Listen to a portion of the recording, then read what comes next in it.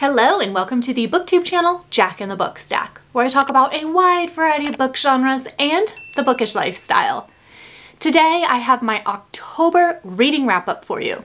If this is your first time tuning into my BookTube channel, well, what are you waiting for? Be sure that you hit the subscribe button down below. But in these monthly videos, I rank all the books that I read throughout the month from my least favorite to my most favorite and tell you a little bit of why. I categorize these in about 4 different ways so that there's chapters down below.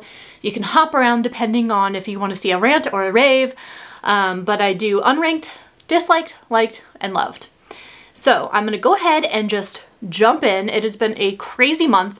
I had a massive sinus infection that made me really not want to read, but somehow I still ended up reading a lot of books. I didn't do a lot of vlogs for them though because I had troubles talking. My throat was really sore, so but I did read a lot. So let's dive in. Now, one book I did not read a lot of is in the unranked category because I DNF'd it. Unfortunately, that book was a sequel. It was Clown in the Cornfield 2 Friendo Lives. I started reading this and it had very much had a vibe of nobody believed what happened in book 1, the slasher that happened to the high school kids of this small town, and that bugged me. It just didn't mesh with my mood, so I put it down. I might try it again at another time when I'm more tolerant of that trope, but October was not the time. The next book in the unranked category I did finish, but it doesn't really make sense to rate this in any certain way. That's because it was an audiobook for Pimsleur Spanish. This is the next level that I had to listen to, and it's hard to rank this in terms of enjoyment because it doesn't have a plot. It's teaching you Spanish, so it served its purpose. I really like the format of these books and the whole Pimsleur methodology, but I don't like that it uses the formal usted so much. I would like a little bit more informal using the to form or other forms that I need to get practice conjugating. So still enjoy this. I mean, I rated it 4 stars because I still rate it. It's just hard to rank it. Now let's jump to the disliked category. So the book that I liked the least in the month of October was Brother, a horror book written by Ania Alborn. I read this for a reading vlog I did this month on cannibalism, and unfortunately the cannibalism didn't really kick in until after 50% of the book. Mostly this had kind of a family dynamic that was very abusive, and that's primarily where the horror was, and I didn't enjoy it. This is not my kind of horror. I think I'm kind of picky with the tropes of my horror. This one just made me sad because our main character, what's his name, Michael, I want to say, 19-year-old Michael Morrow, he was just so sweet and he didn't want to do these horrible things that his family was making him do, and they were so mean to him, and it just made me sad. This wasn't a fun horror for me. I didn't enjoy the reading process, and I'm actually just going to unhaul this book. A book that was slightly better than Brother was Hollow, a fantasy romance retelling of the legend of Sleepy Hollow, written by Karina Hale. Man, I was so excited to read this Kindle Unlimited book. I love a retelling, and the legend of Sleepy Hollow is so good, and there's so many creative things you can do with it. However, this is my second book by this author, and I think she just might not be the author for me. I was just so bored. I was so bored.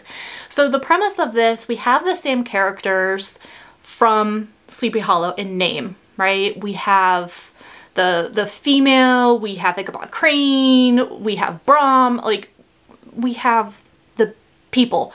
But this is a fantasy element where there's a magical school for witches, and Ichabod Crane is the teacher there, a girl's a student, and I just couldn't connect with this. I kind of dreaded picking it up. Actually, it was really tough for me to read, so I did not enjoy it. The next book that I disliked in October, but it was slightly better than Hollow, was Cackle, a cozy witchy fantasy written by Rachel Harrison. Cackle has a premise that really appeals to me, even as I'm going to be telling you about it. So this is about our female main character. She is 30 years old and she is going through a breakup. She was dumped. She's devastated. She was with this guy for 10 years. They lived together. So she decides to move to a small town to start over and learn how to be single. And I love small town stories. love that. And I like the starting over element. So this seems very appealing to me, but our main character was one of the worst main characters I've ever read because she had no identity outside of this relationship. She was just so whiny. She couldn't do anything.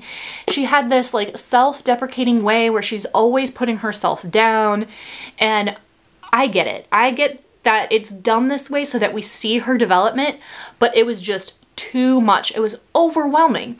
And she meets this other female that lives in the town. She's a little bit older and she's super elegant and refined, and she's good at these different things like cooking. Like she's a really, really top-notch chef, and like she makes her food and all this stuff, and like people in the town kind of treat her kind of strangely though, almost with fear. But our main character just assumes that's because she has money, she owns a lot of the land, she's a lot of people's landlords. Well, I mean, you can kind of assume here. This takes like a witchy turn. There's some witchy elements to it. And I'll kind of leave it at that so you can experience it for yourself if you want to put yourself through it. But she is just such a nightmare. And I was reading it and I was kind of waiting for like her to learn from her female friend how to be independent, how to enjoy the simple things in life. And eventually we did get there where she learns how to make like these really fancy meals. I can't remember if she was making like a risotto or like lamb chops or something, but she started to enjoy the single life and come into her own, but the focus was not as much on that as I needed it to be. I couldn't stand her. Oh my gosh, she was insufferable. And to make it worse, she kept talking about how at 30 years old, she's a spinster. She's washed up, like she's over the hill. And I'm just like, girl, you have got to calm down. 30 is still so young. And I just had zero patience for this chick. The next book on this ranking I disliked, but not as passionately as those other ones. So let me tell you about it. A Discovery of Witches, a witchy fantasy written by Deborah Harkness. I am pretty disappointed that I ended up not enjoying this one because I have the whole series and I had the series on audiobook too. And I actually had to strategize getting all the books in October from Libby because there was a wait list. So I had to like be on hold and deliver later and kind of like strategize with it. I was really planning on reading the whole series this month. And I went into this expecting some dark academia, which I really like because we follow our female main character who works at a university. And I like that. I really dig that. And she's witchy and she has a love interest that's a vampire. And I was like, well, that sounds kind of intriguing. There's a lot of buzzwords here that made me intrigued in this book. Unfortunately, this is another case where I just really did not enjoy the female main character. It was one of those situations where the chemistry was so awkward and so uncomfortable. I think she knows this guy for like 2 weeks or something, and she's already talking about, well, what if I want to spend my life with him? What's it like to become a vampire? And she's one of those like reckless who she's in a situation, a magical situation where she doesn't understand all the politics and the intricacies of the magic and the different creatures, because there's witches, vampires, demons. She doesn't understand all that's going on because she's always denied her attachment to like her witchiness. And she just wants to be so reckless. And she is just like, well, I don't care how dangerous it is. I just want to be with him. And he's like, girl, you are at risk. You need to calm down. You don't know what you're doing. And he tries to keep her safe. And she's just like she acts like a child, like a 16-year-old who thinks they know everything. And this is a grown-ass woman with a doctorate degree. And I'm just like, I'm so frustrated. So unfortunately, did not like this one. I think I'll still keep it. I'm not going to unhaul this series yet. I want to see if I can give this another try, or at least going into book 2, having the right expectations and being more tolerant. Sometimes that helps me, but we'll see. And maybe she matures. Maybe she matures in book 2 and throughout the series. I'm not optimistic though. We'll have to play that one by ear. The top ranked book in the disliked category means that I disliked it the least because it's on the border of disliked and liked. That book is Alice, an updated retelling of Alice in Wonderland, written by Christina Henry. I read Alice as part of a author taste test for Christina Henry. I did a video on it, trying out 3 of her books. Unfortunately, I did not enjoy this one. I don't necessarily have a problem with urban fantasy, but maybe I do. I don't know. I kind of went into this knowing that it was more urban and I was expecting that kind of spin on the Alice in Wonderland tale, but it was just so loosely tied to the original source material that I didn't really enjoy it, because we have Alice and presumably the Mad Hatter, I guess, and they're next door neighbors in a mental institution, and it's like a cell, and they get out of there, they break out. He is really haunted by the Jabberwocky, so that's something that's going on. And then they go out into the city, they're trying to escape, but then they have to conquer this Jabberwocky. They have this weird tension, romantic tension. He's kind of overprotective and controlling, if you're into that kind of thing. And it didn't really play out well in this one. It was the chemistry of the characters, I think, that really, I struggled with this. And then the creatures, the characters from Alice in Wonderland were like crime bosses, like mob bosses here. Like, and it was just strange. It didn't land with me, and it might have been that urban fantasy element, but I don't want to say I don't like urban fantasy. It just didn't work for me in this case, and that's why it is in the disliked category. Now for some positivity. Let's talk about the books that I liked reading in the month of October. The first book on the list, meaning it's the one that I liked the least, but it's still in this category, it was The Forever Dog: Surprising New Science to Help Your Canine Companion Live Younger, Healthier, and Longer, a nonfiction by Rodney Habib and Dr. Karen Shaw Becker. This read is a little bit of a plot twist this month. I know it. It wasn't on any TBR. I've never mentioned it before. This one is available on Kindle Unlimited. I think I checked it on my Kindle through Libby. But this kind of aligns with what I've been working on recently. If you saw my cannibalism reading vlog, you would have seen that I got started making my own dog treats, like dehydrating dog treats and stuff. Well, that really took off this month, and that was my favorite escape, was researching canine nutrition and learning about raw feeding my dogs. And I raw fed my previous dog because she was allergic to the preservatives and kibble.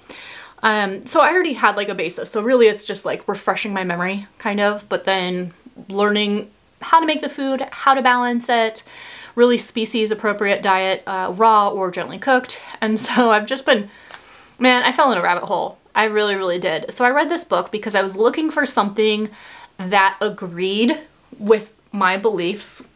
So it did that, and that's why it's in the liked category.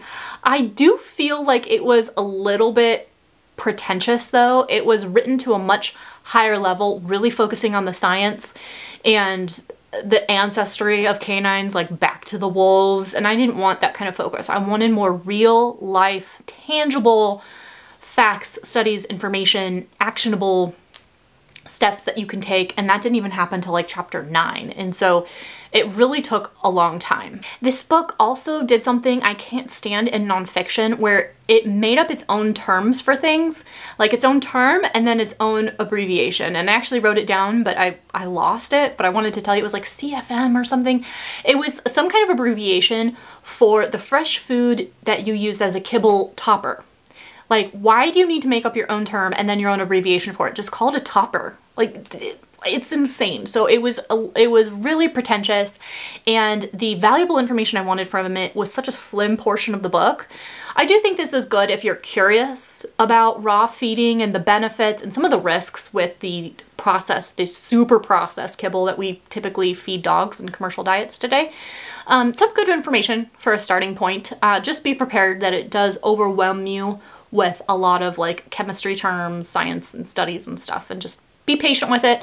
Maybe skip ahead. Reading this on Kindle was great though, because I liked highlighting things and then sharing it with my boyfriend to convince him to raw feed our dogs. And I did convince him, so yay.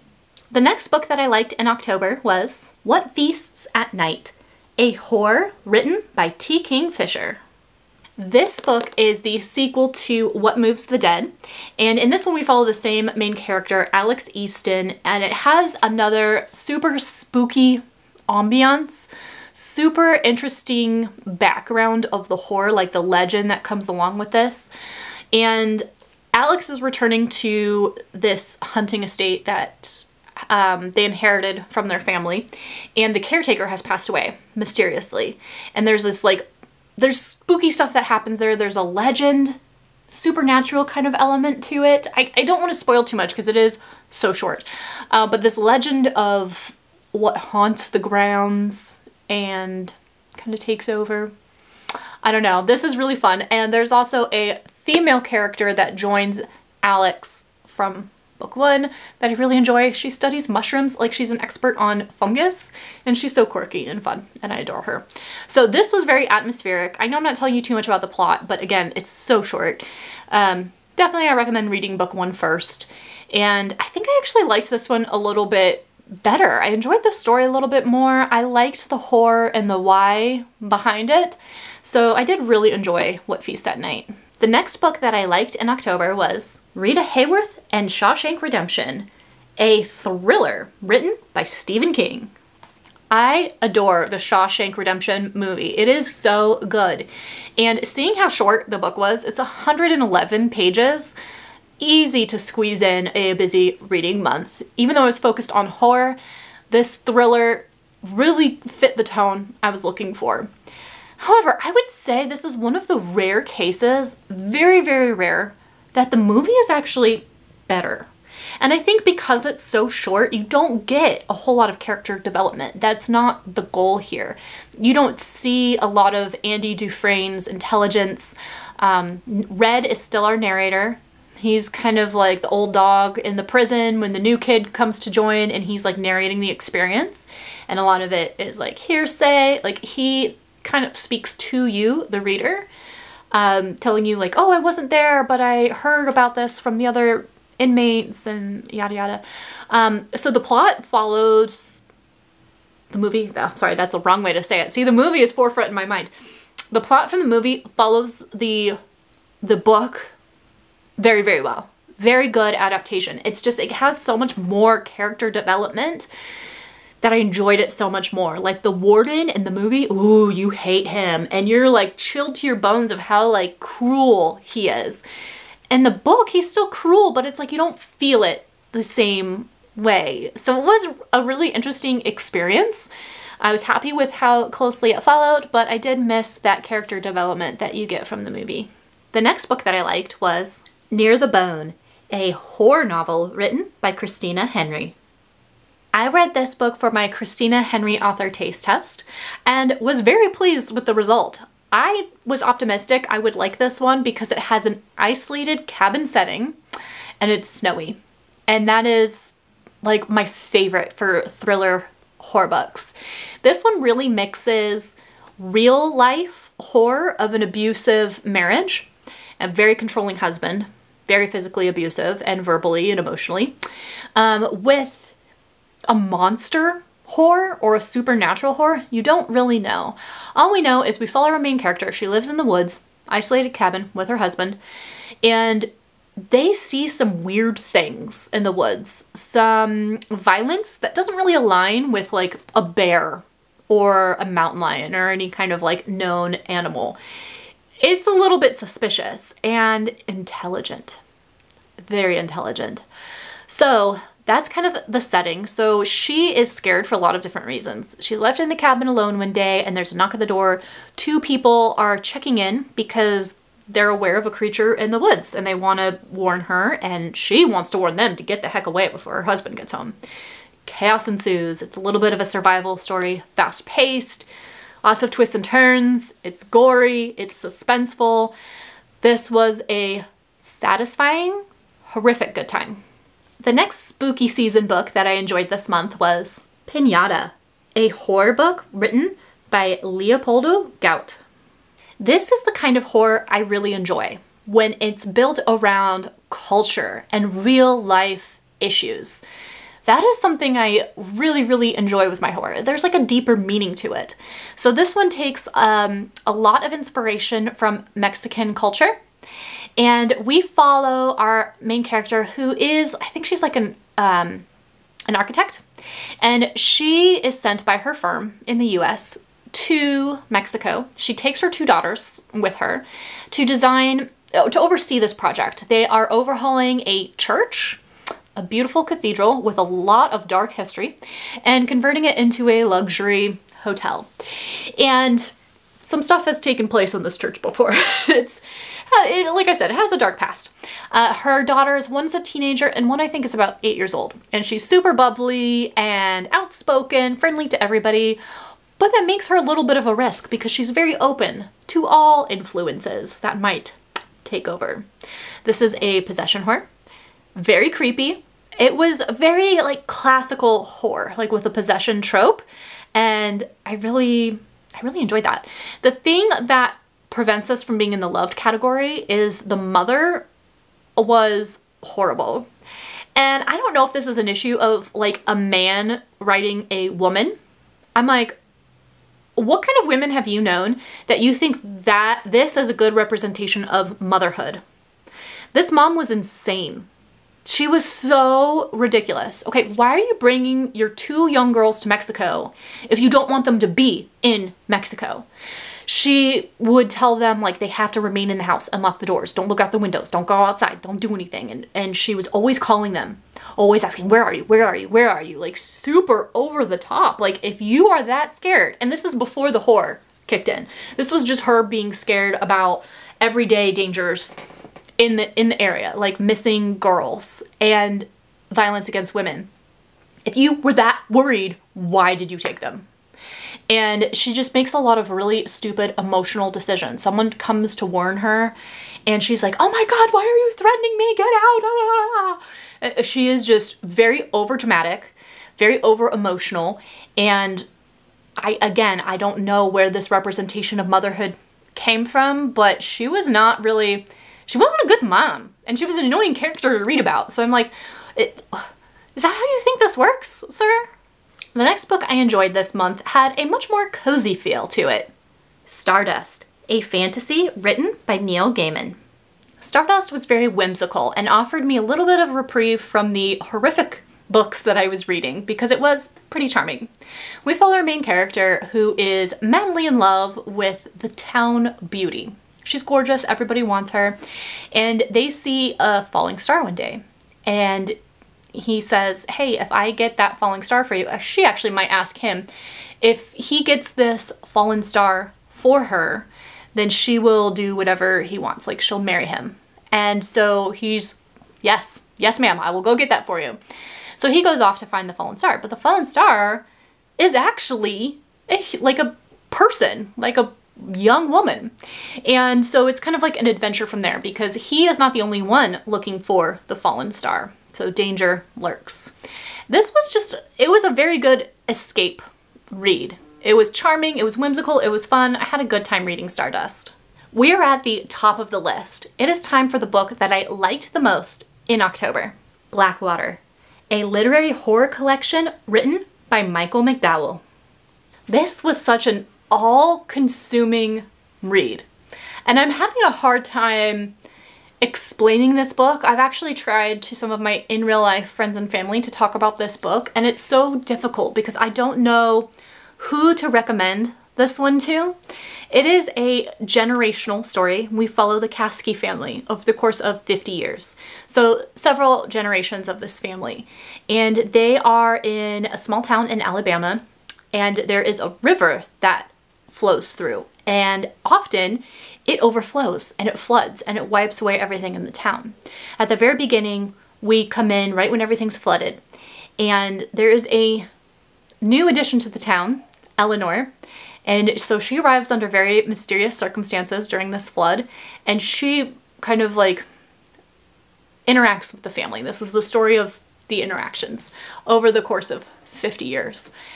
This was so good because it was very consuming to just be a part of this family, understand them through and through. The character work was so intricate.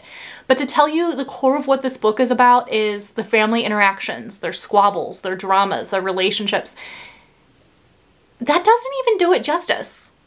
Like, if someone told me that, I'd be like, well, that sounds kind of boring. My family has its own drama. Why do I want to read about someone else's? But it was so interesting how they all got along or didn't get along or controlled or manipulated each other. And then there's this, like, not random, but there's this underlying plot and tone that has to do with horror. And so there's just these random horrific moments with sea monsters or like water monsters, and there's like violence and some gore and just some interesting creature aspects. But I can't lead with that in the description because that's not the primary plot of the book. It's just kind of like this subplot that makes it really, really interesting. I really enjoyed this. Like I said, all consuming. I feel like I know this family through and through. I'm almost sad it's over. I really enjoyed reading this. I savored it. I read it throughout the whole month. This is the collection of all the short books. So this is a series of novellas. I think there's 6. And this is a collection of all of them. So you could break it up into parts. But oh my gosh, this is so interesting. Like, I want an update. I want to know where the Kasky family is today. Now it's time for my favorite part of every monthly ranking video. It's time to talk about the books that I loved this month. The lowest ranked book that I loved reading this month was The Graveyard Book, a fantasy novel written by Neil Gaiman. Yes, this was my second Neil Gaiman book this month, and this has been on my shelf for a while. I kind of struggle with him because some allegations have been made against him that make me think he might not be the best of human beings. And I think that we should believe women's stories, and so I want to believe them. I want to believe the victims. On the other hand, cancel culture can be a little bit extreme, and I don't want to just jump on the bandwagon if it's popular to cancel someone. So I really struggle with these kinds of situations. How do you separate a monster from their art? And then also knowing that the monster in question is writing like a middle grade book for kids, that does make me feel a little bit icky. And even when it comes to the other book I read from him, Stardust, I had this in the back of my mind and it did influence my read because there was like a random sex scene that didn't make sense for the tone of the book. And then he described one of the female characters as having like high perky breasts and a bright smile or bright eyes or something like that. I'm not quoting exactly, but it was something like, why do you need to describe her breasts when you're describing her eyes? Like, you don't need that description. And it's hard because the allegations against him are just like in my head when I'm reading these things, and I have a tough time separating. In short, I don't know how I feel about Neil Gaiman as a human. I don't know how I'm going to move forward as a reader when it comes to his work. I don't know. And I've mentioned it because I think it is important to know who we're supporting. I don't know where I stand. I am aware, I don't know what to do with the information. So when it comes to Graveyard Book, it was hard. It was hard to separate what I know about him versus this book. I think I really enjoyed it though. Even though, again, it creeps me out that this is like a middle grade book written by someone who has these allegations against him. Difficult. Okay. Anyways, I liked this. So this starts off with a very horrific scene of someone unaliving an entire family, except for one. This baby gets away. This baby finds himself in a graveyard, and the ghosts that live in the graveyard decide to take him in, keep him safe. So he grows up in this graveyard and he can see all the ghosts. He has full range of this whole graveyard and all the mystical things that happen there. And he struggles with, he kind of just wants to be a kid and go to school and have friends, but he is in danger. And then he is very different because he grows up with all these ghosts that have like all this historical knowledge and everything. And it had such a cozy vibe, and it was perfect for spooky season without being scary because it has plenty of ghosts. It has this thrilling aspect of this serial killer that wants to unalive him. It has these magical aspects. So it just made me feel good. The ending was not as satisfying as I wanted it to be. It wasn't bad. It just didn't tie up as nice as I would have liked. But I still really enjoyed reading this book, and I can definitely see myself rereading this. The next book that I loved reading was Horseman, A Tale of Sleepy Hollow, a horror retelling of the legend of Sleepy Hollow, written by Christina Henry. This is the third book that I read for my Christina Henry author taste test video. I love this book. Again, I mentioned with another Sleepy Hollow retelling that I read, I like the source material so much. I like the creative spin on it. And this one was really fun. This takes place 30 years after the events in that story, so it's not a retelling of the legend of Sleepy Hollow. It has the same characters, but it has different explanations for what happened 30 years ago. And we follow the grandchild of Brahm, and we follow them as violent things start happening in the town of Sleepy Hollow yet again. Is it the Horseman? Did the Horseman really exist? Was that like a joke on people? You don't know. Neither does the town. They don't know. But like, decapitated bodies without hands or feet that decay really strangely. These are the kinds of things that are happening. And so our main character stumbles upon that and tries to figure it out. Brom is such a cool character in this. I don't like him in the original one because you're supposed to be like on the side of Ichabod Crane and Brom is like the competition, but I really liked Brom. The next book that I loved was Alive, The Story of the Andes Survivors, a nonfiction written by Pierce Paul Reed. I read this nonfiction for my vlog reading Cannibal books. If you have not seen that video, I will link it for you. Please check it out because I was thrilled how that video turned out. Thrilled, which then disturbs me that I'm thrilled about cannibalism. But this nonfiction story, I had never heard of this event, which is, okay, that's embarrassing. That's embarrassing. I should have better awareness than that. But this is about a rugby team, and they, among others, were on a plane that crashed in the Andes Mountains. Very snowy, very unfriendly circumstances, and they had to survive. So this is a survival story. And spoiler alert, they had to resort to cannibalism to survive. Oh, this was such a cool story. I actually really want to watch the movie. I hear there's like an adaptation on Netflix or something. I did not like the writing style of the book. Like right in the beginning, they lay out all the events for you. They lay out how many people crashed versus how many survived and for how many days. And so it almost kind of spoiled the story for me. So when I was reading it, because I hadn't heard of this before, when I was reading this, I was like, oh, well, I know this attempt for escape is not going to work because we're not at that date threshold mentioned on page 1. So that really ruined the experience for me. I also think this could have been nice if it had a little bit more of like a fiction writing style with like dialogue and descriptions. Like the detached writing style of the nonfiction didn't really do the story justice.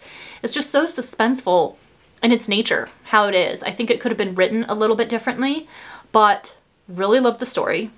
I was really captivated by it. I cannot imagine. I can't imagine. I can't imagine. This was wild. The next book that I loved was A Sorceress Comes to Call, a horror fantasy written by T. Kingfisher.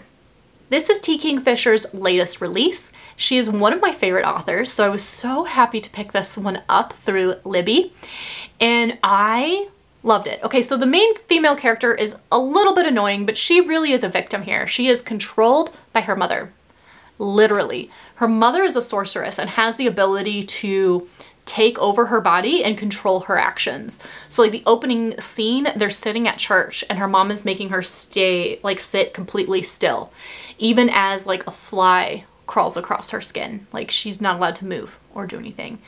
Very scary concept. So this has depth to it because it's a horror story where the horror is kind of real life, and that is a toxic parent relationship, a controlling relationship, not seeing a way for escape. And so there's elements of like real life horror along with this fantasy horror of this sorceress who her main goal is to get a rich husband. So they go and have the target picked out, but he has a sister who becomes really good friends with our female main character and wants to help her out. So this was fun, gruesome. It was truly a mix of fantasy and horror, like 50-50. I have a hard time describing this, like what genre it fits into, but I think horror is a little bit better because it is a little bit graphic at times. I was pretty terrified of a horse. Yeah, it definitely all plays a factor. The next book is a complete 180 when it comes to the vibes. I'm talking about Somewhere Beyond the Sea, a cozy fantasy by TJ Klune. You guys, TJ Klune just makes me feel so good. And I was so happy to return to this world with these characters. This is the sequel to The House on the Cerulean Sea. And we have magical orphans who are under the care of their adopted father. Like, saying headmaster is not appropriate, but it's just a great found family vibe as we have our two lovebirds that are taking care of all these kids that are just rejected by society. And so this one, we follow them all again, and it's a lot of the same problems, that the world just doesn't want to accept them. They're scared of them, they're scared of their potential, just like Lucy, who is the son of the Antichrist. And he's just a cool kid who loves music, and like the world doesn't want to let him be because they're so scared of him. And it's just so beautiful. The messages of acceptance and tolerance and patience, and there's humor, and the way they stand up for each other is just so beautiful. I really love TJ Klune. He never fails to make me smile, and just my heart is warmed. We're gonna do a 180 on the tone and the vibes again, but hey, October, spooky season, it's bound to happen. The next book that I loved reading, and actually the runner-up for my favorite book, was A Certain Hunger, a literary horror written by Chelsea G. Summers. This was such an intelligent horror, and it had a sarcastic tone that I loved. And reading it, it was so rich and beautifully written that I wanted to highlight things and like take quotes away.